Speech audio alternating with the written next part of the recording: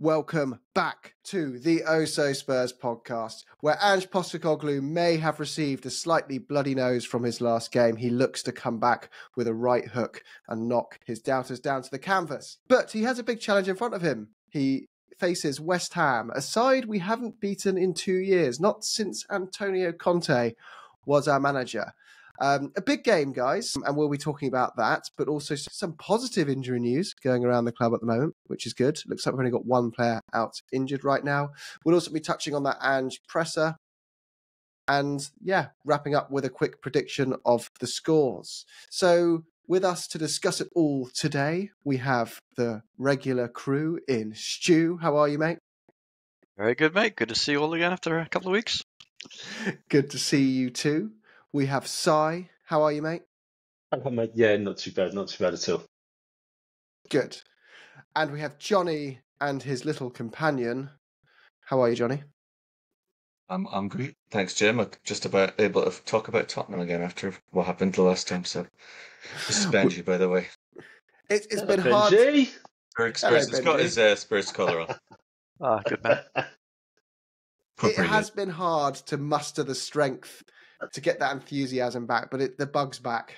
The stadium lights are back on. Stu, it's going to be a tough game, though, isn't it? How are you feeling about this one, going into this game? Yeah, I think Ange has not yet managed to find a way to beat them, either in the league or in a friendly, so already that doesn't bode well. 12:30 kickoffs, it might be my memory, but we seem to struggle every single time we have the early kickoff, no matter who the manager is. And of course, some of our players only just came back and have had one-day training with the side. So, I mean, the signs are not great, but got to keep positive. Hopefully, Ange and the players have had 2 weeks to stew over that awful second half collapse, and they're raring to go in a derby to put things right.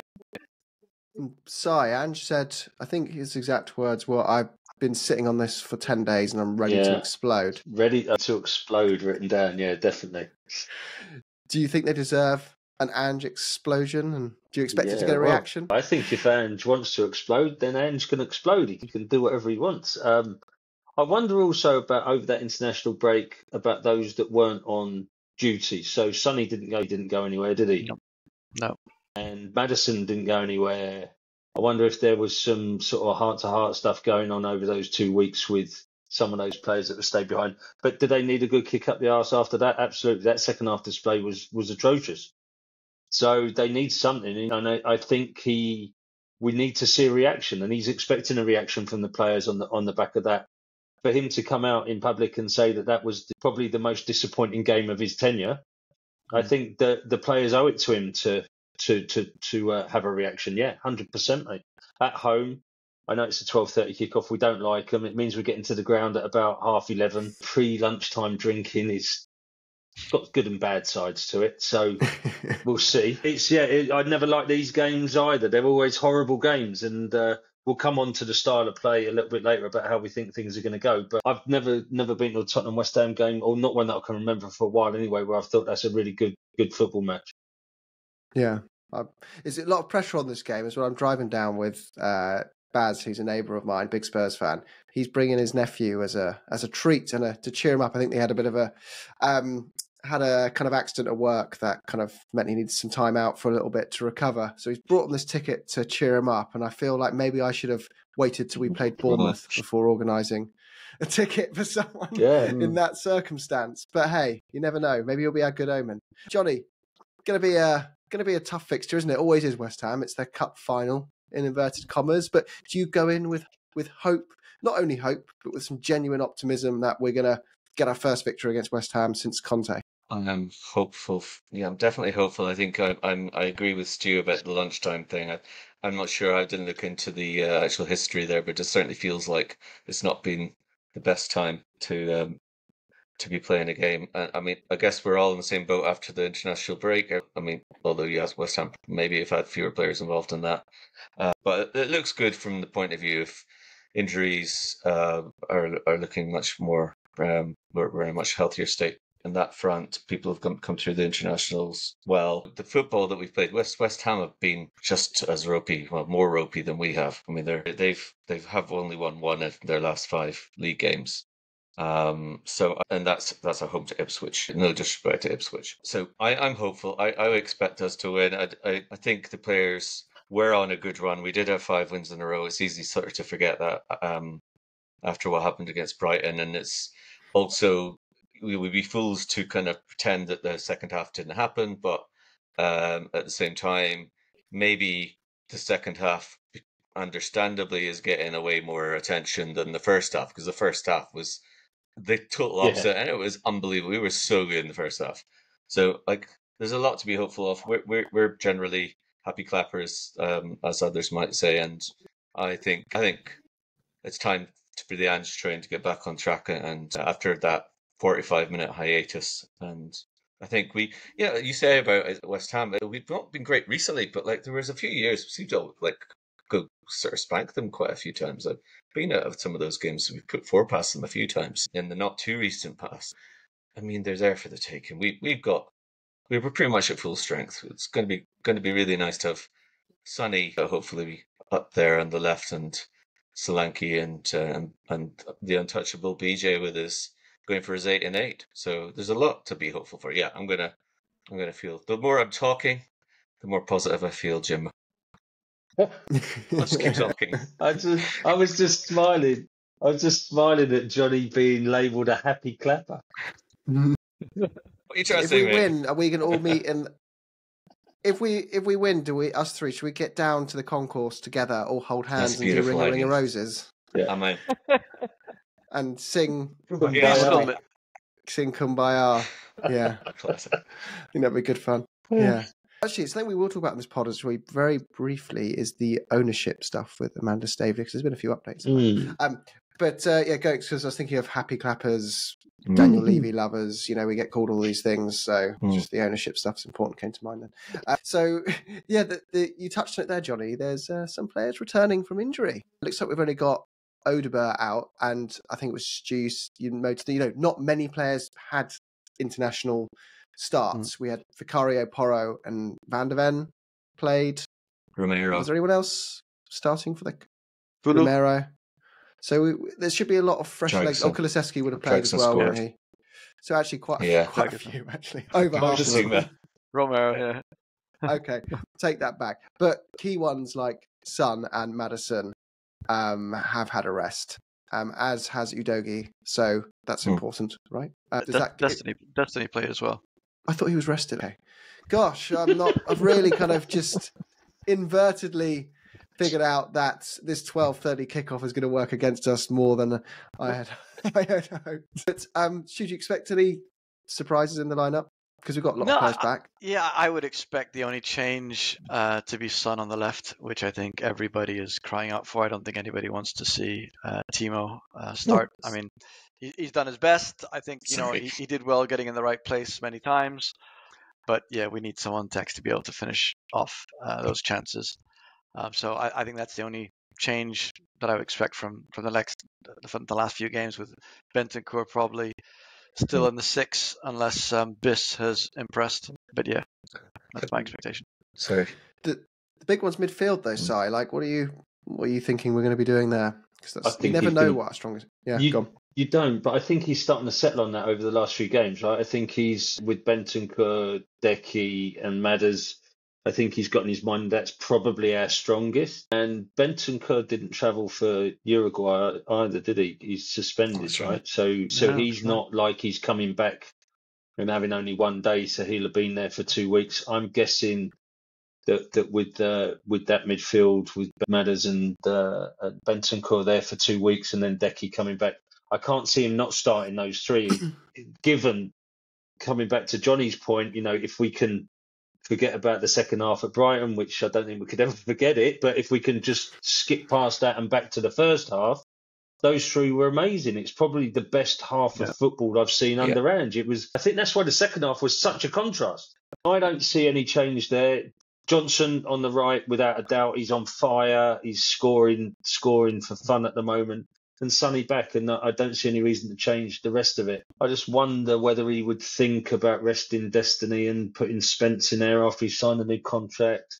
Probably not. But that would be the only other one that I could see as maybe a surprise if he wanted to give Destiny a bit of a break after the torrid time that he had in the second half. That's the only thing I can think of. And Johnny, are you in agreement? If you were Ange Postecoglou in the dugout, would you be looking to mix things up against this type of opposition? I wouldn't be looking to mix things up because it's a derby. It's a huge game for, well, again, sound like a really patronising idea, but like it is, we say their cup final, right? I mean, it is a really big game for West Ham. It's a big game for Tottenham as well. I know it's not like our number one derby, and West Ham are not to be taken lightly.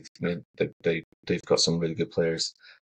The only other one that I would consider would remain, I doubt Ange will, but is Romero, given his pretty ropey form. You sort of wonder, is there, especially he's just come back from South America, he's the sort of the last one to report back in for duty. Dragusin has done well. No, yeah, the sort of Karabag thing aside with his red. Anytime he's been asked to come in, he's done well. That side of defence is his side of defence. And in some ways kind of like the idea of the message going out that there isn't anyone untouchable, that you don't, just because your name's Cuti Romero and you've got a bunch of winners' medals in international football, that you're you've a divine right to a place. I would kind of like, knowing what little I know, I'd be thinking, I'd quite like to send a message to Romero. And Dragusin's just come off the back of I think it was his first goal for his country as well. So Romania, yeah. So I kind of quite like to give him the opportunity and maybe do that. I don't think it'll happen, but stranger things have happened, I suppose. Otherwise, I'd agree with Stu and Sonny. Ange was asked about Romero in the presser, whether he'd been playing too much, etc. And he did mention that he thought he'd play well, but obviously he's had a few mistakes.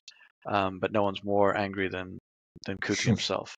So I don't think he's ready to drop him, though. He's not looking like he's blaming Romero, is he, as part of his anger in that last game? But then I don't get who he is really. It's a collective blame, isn't it? The thing is, it has happened so many times, though.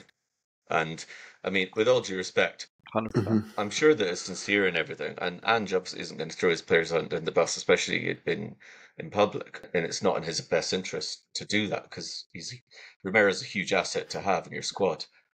But given the number of times he has messed up, it's like your kid in your class keeps doing the same stuff wrong.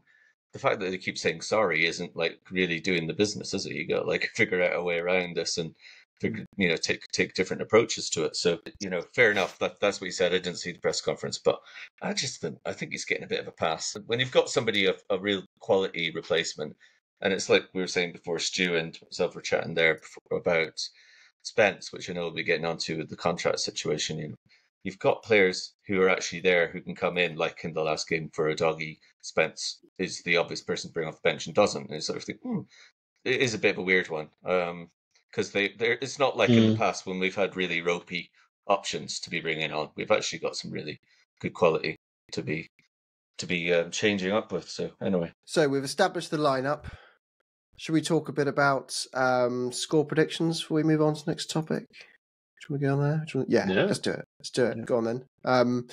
Stu, what are you thinking for this one then?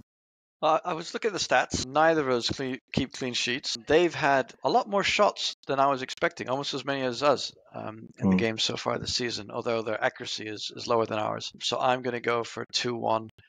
BJ to keep his streak going, and Son to score the winner. Like it. Si, what are you thinking? Yeah, it's a difficult one to call, because I think if we really get about and we go right from the off, I think we could do some damage. I think we could put a few about them. Will we concede? To Stu's point, probably. So I could see this being 3-1. Yeah, I could see it being 3-1, but I could also see it being 1-1, if I'm honest. It's one of those types of games where it's a really difficult one to call. Lopetegui is a very pragmatic manager. The Spanish Moyes is slightly more expressive, but he knows how to set up a team not to get beat. They're not particularly expansive away from home. They've tend to play, like I said, that pragmatic football. So it's a really difficult one to call. I'm hoping it's going to be the former of my predictions. It's going to be a 3-1. We're going to get at them and get something early that opens the game up and means that they have to come to us. If they score first, then it's going to be a really tight, cagey game. It might be a 1 or 2-1. But I'm hoping for a 3-1. I'm going to go with Johnson scoring again. The other two, I don't mind where they come from. Johnny, you going to round off?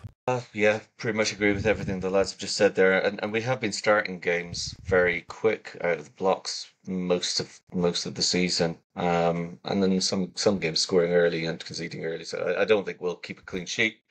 I was going to say 3-1, but I'm not going to copy Sai, even though I think we did both go for the right result in. I know when it was. 3 years ago. Yeah, I know. Sorry. Keep put that one in the L short, in the L thumbnail. I'm gonna. It's like Peter Houston off there, isn't it? Raconteur extraordinaire. Sorry, yes, I'm gonna say 4-1 because I think we are gonna get that early one. We're gonna get another one, and they'll just get a consolation at the end because we'll have a stupid switch off job. But I'm gonna go with Brennan, of course, because he's basically the world's greatest goal scorer, isn't he? I mean, and then Sonny, Solanke. Yeah, that's good. And I'm gonna. He's even clapping his. He's clapping his. I'm gonna. Yeah. So yeah, Brennan, Solanke, Sonny, and Romero. Yeah. Whoa. Wow. Easy. 4-1 to Spurs, yeah, Johnny. Got it, Jimbo. Yeah, go on, Jim. What have you got? We got 2-1. Whoa. Yeah, I'm going to go for a Tottenham win, and I'm going to go for a clean sheet, which is madness, I know. Wow, I know. brave man. Madness. But our defence is actually a lot better statistically than he gets credit for. And Yeah. if I say this, he's going to score a goal. But Fulkrug, their centre forward, he's not. I'm not going to say he's. Oh, is he out injured anyway for this fixture? He was there. I was hoping he would play. Yeah, was he? Kind of like calf or shin or something.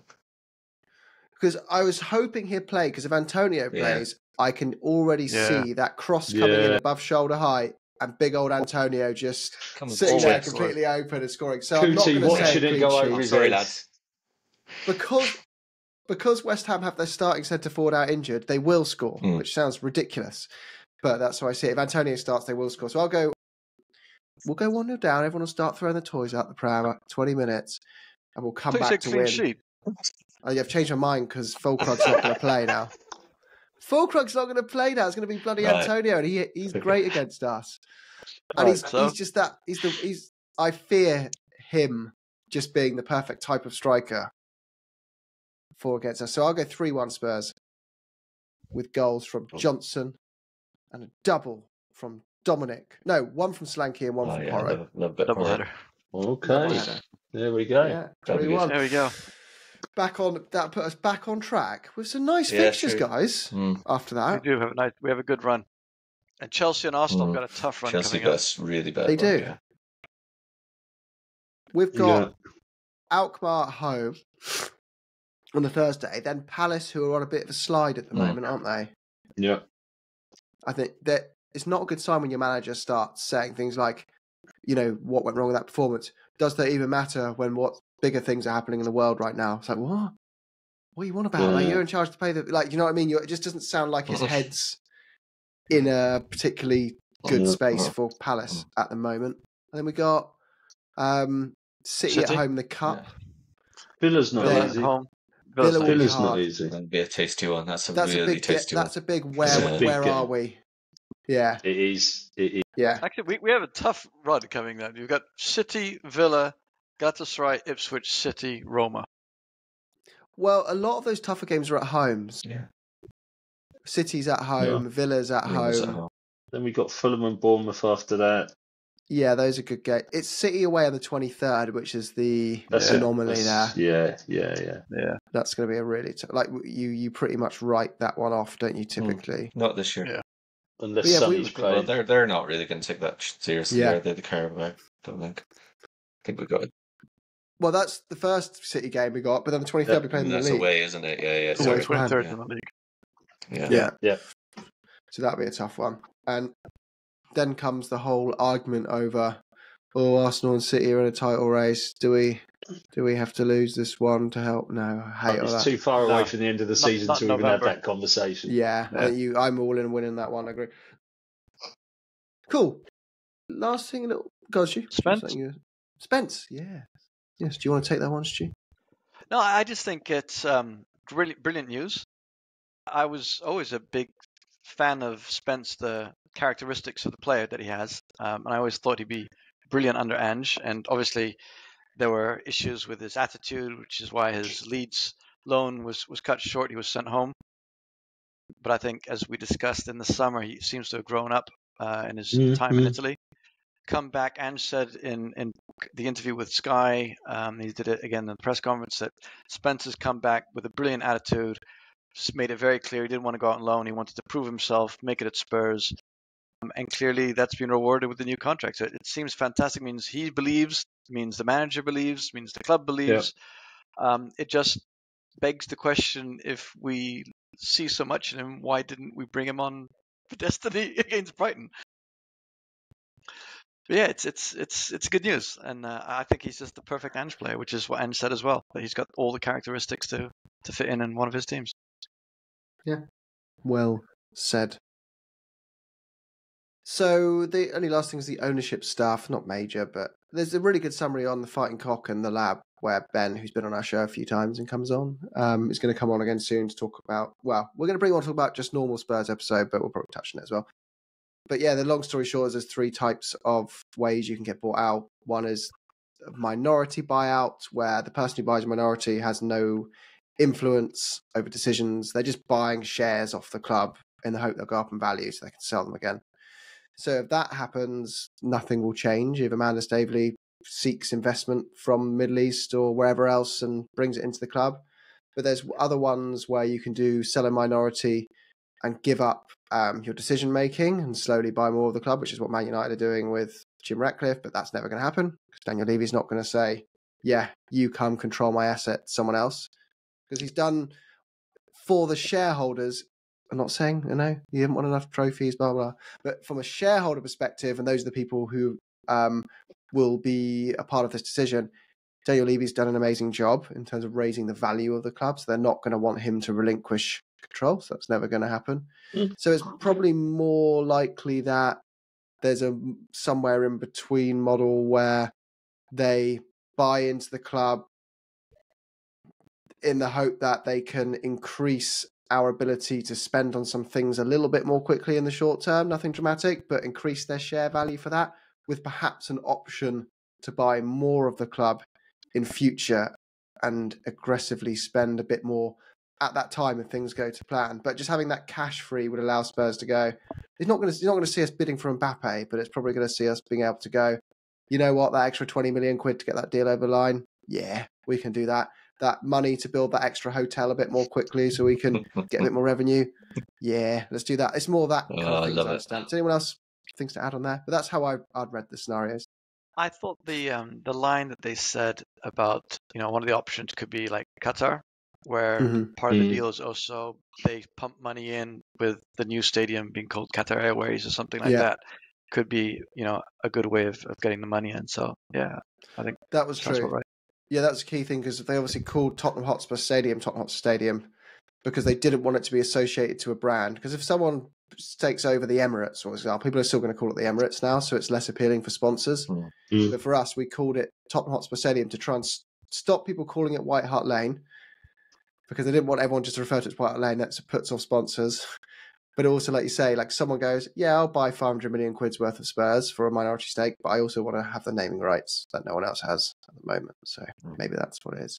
We don't expect much to change. We want the money, but we're not a club in a position where it's like really in desperate need of the cash. So we're already spending pretty much against the buffer of what we can spend at the moment with PSR and FFP. So it's like, it's a tough one. We need a full buyout to see a massive shift, and that's not probably going to happen. So, anyway, up the Spurs. Any other final comments, guys? Just looking forward to getting back to it tomorrow, boys. Yeah, look forward to seeing you there. Better win. Yeah, man. Come on, you Spurs. Come on, you Spurs. Come on, you Spurs.